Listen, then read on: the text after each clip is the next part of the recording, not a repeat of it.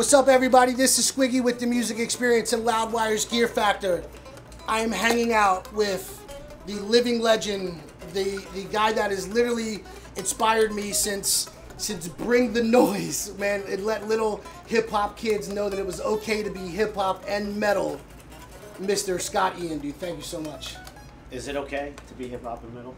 You know, man, I was the kid, man, breakdancing with a Motley Crue shirt on. I mean right that on. Was me, man. And I got to tell you, man, you were... I didn't know it was never not okay. So I'm glad to hear it's okay now.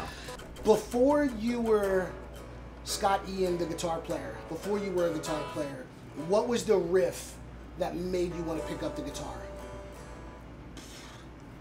It wasn't even a riff. It was just Pete Townsend doing a windmill.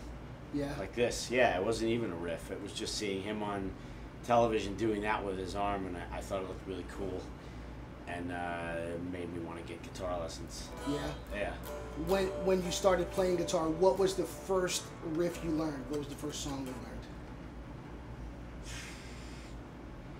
Could have been like either Wipeout or Blowing in the Wind. Those were pretty early on. Yeah. I love it. What is your favorite Anthrax riff that you want kind of on your tombstone? Like Scott Ian wrote this riff. I wrote the War Dance riff in Indians. I guess I'm pretty proud of that part. It was almost a riff that I did because I liked the way it looked. Because when it goes,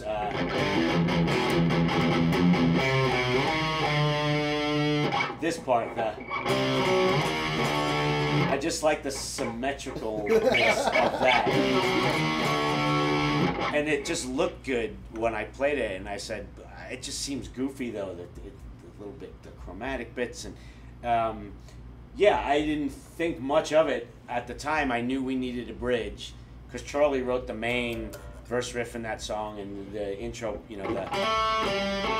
that stuff, and but we needed a bridge, and I had come up with that part, saying, well, this is like we used to call it back then, we call it like the mosh part, and I said, I got this riff, it feels like a really heavy mosh part. Then, of course, once we jammed it as a band, it didn't feel weird or goofy to me anymore. Right. Obviously, we started grooving on it. But no, initially, when I wrote that, I didn't know it was going to become what it was. The March of the SOD, on the other hand, I kind of knew when I went bomb, bomb, bomb, bomb, bomb, bomb. I was like, that's pretty fucking heavy.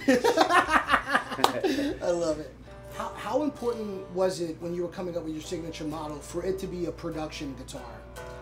Like obviously there's a lot of signature guitars that are only custom shop, $6,000-$7,000 guitars. How important was it for you to have a guitar that was purchasable by people? I started doing that ages ago, with having a production model, because not everyone's running out and buying a really expensive, as a custom shop guitar. I understand that. So for me, it's always been important to have like what they call the mid-price, and but have it be something that I would actually use. And with one of the good things about technology is to manufacture a mid-price guitar these days.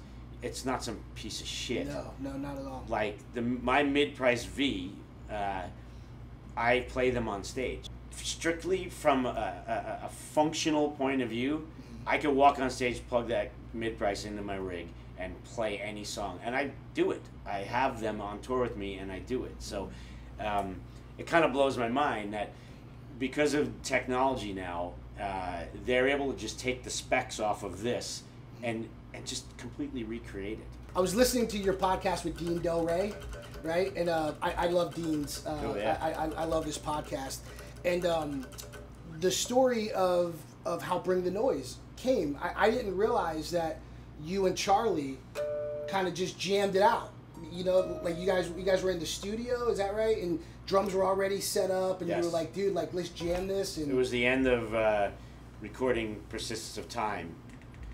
Yeah, Charlie had just finished tracking all the drums on that record, and I just had the idea in my head. I had to work with Public Enemy somehow. I had to work with Chuck, and I just had the idea for a riff, which basically just came off of the horns that they sampled in their version of Bring the Noise. Is what basically inspired the riff, I almost feel like I was just kind of transposing the already existing horn part, keeping the groove the same. And I just said, don't break down the drums yet. I have this idea. Yeah. Let's see if we can work it out. And, you know, I just went in and started going. So simple. That was it. And then like 2 parts. Oh, I love it.